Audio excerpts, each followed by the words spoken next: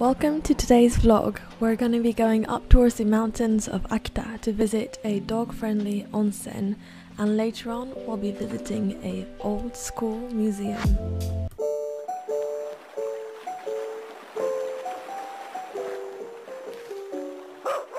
Now that we're all reunited, we're gonna have lunch at That Sounds Good. It's actually called That Sounds Good, so it's a cute little cafe. Let's go! Excuse the very rough start in this vlog today. We have reunited with my husband and our other dog Willow, and first off we are famished, so we are just gonna fuel ourselves before deciding what to do for the day.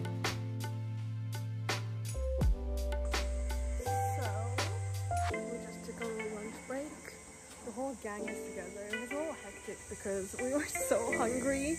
We've all fueled, we're good. We have made a plan.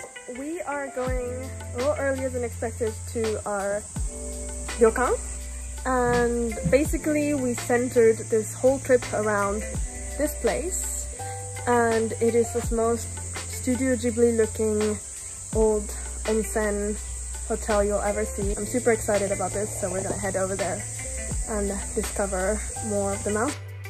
We are driving from田沢湖towards Mount Akita Komagatake to our ryokan, which is called Moriyama-So, and the drive towards the ryokan took about 30 minutes.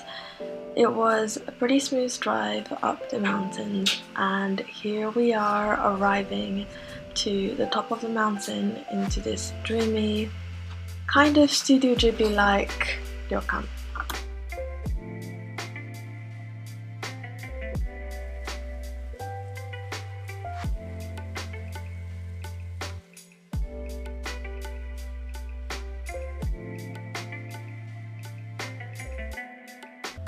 The first step is to check in, and at the entrance you write your name, address, and it was really nice because the dogs could just come in with me.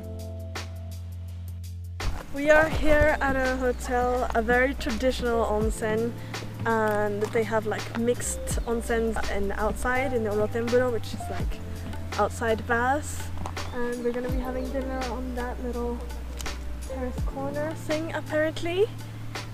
It's super cute. And if you've seen the vlog from the previous day, you probably know that I am a little bit sleep deprived at this point, which is why I totally forgot to film the inside of our rooms, but this was the terrace of our little cabin we stayed at. And before grabbing dinner we decided to take a stroll at the hiking course that was behind this ryokan, which is the big hiking course of Akita Komagatake. We had a toddler and some dogs, so we just took a little stroll around, and it was really beautiful.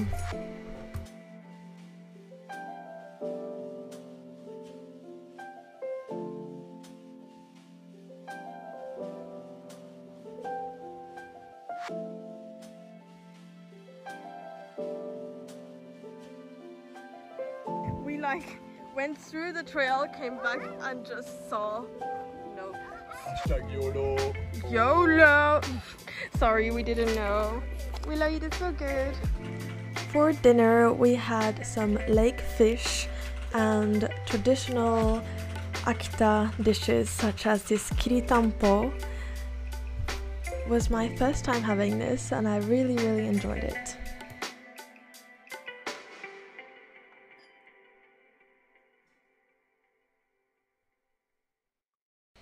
And of course, before going to bed, we had to go to the onsen and recharge our tired bodies with a nice hot bath. This onsen had a mixed bath outside, so we got to try that before going to bed.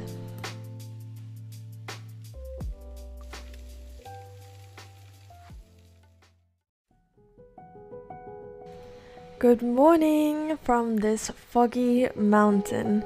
We woke up at 5 AM to go check out this little phenomenon we were told about, and it is called Hana no Yu, and basically the sulfur kind of floats throughout the whole bath, and when you go in you can break them apart, and it was really, really pretty and worth the morning wake-up call.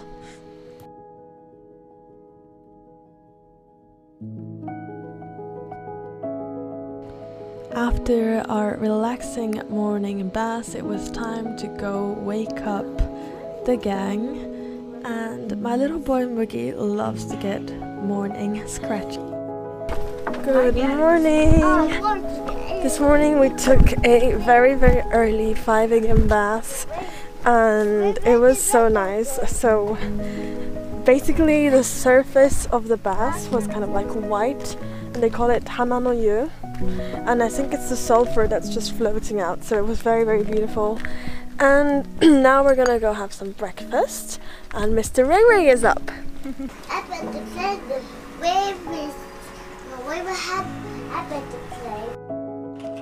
After breakfast, it was time to go check out the doggy bath that they had. Look, me! Willow's green now! Willow's green now. It's actually good for their paws because they were in the lake, like by the stones, and so the sulfur like helps with their paws, I think. So this onsen is actually known for their pet baths, and a lot of people travel all the way for their dogs to be based here.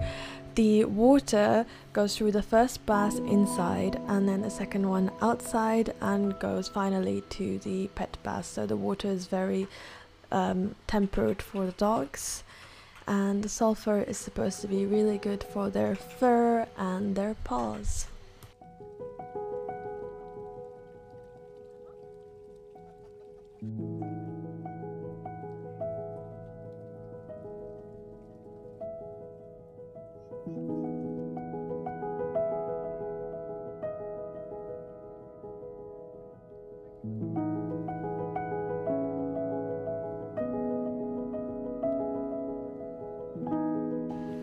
After our morning onsen, we drove back down towards Lake Tazawako to visit this old school called Omoide No Katabunko.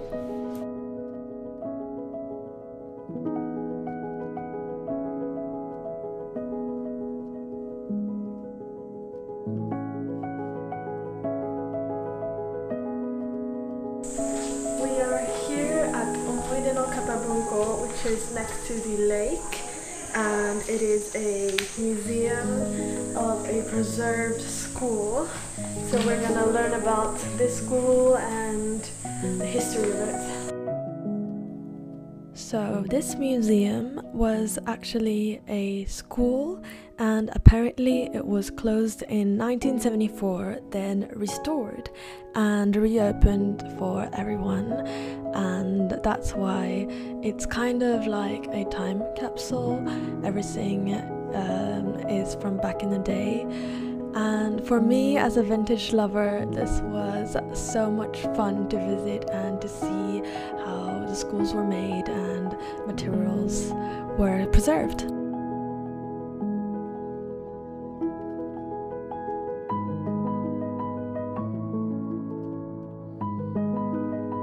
Museum, and it's just super fun because it's so interactive. You can touch all the pianos, all the books that are here. You can touch like everything. Basically, you can touch everything, and they also have like sports stuff for the gymnasiums if you want to play a little bit of tennis here, table tennis and stuff. You can do it. So definitely recommend this.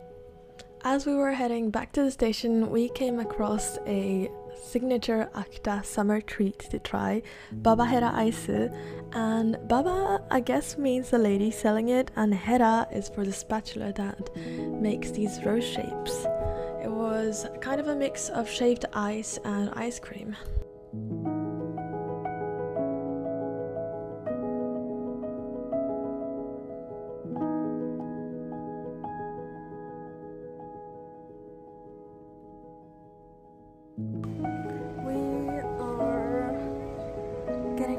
to go back to Tokyo. It was an incredible 2-3 days for me, and yeah, this last day was pretty rainy, so moving around with 2 dogs and like this much people in the car got a little crazy, but we got to see some sights and it was so fun. Honestly, Akita nature was beyond my expectations and I had so much fun. So I guess I'm gonna close this vlog here.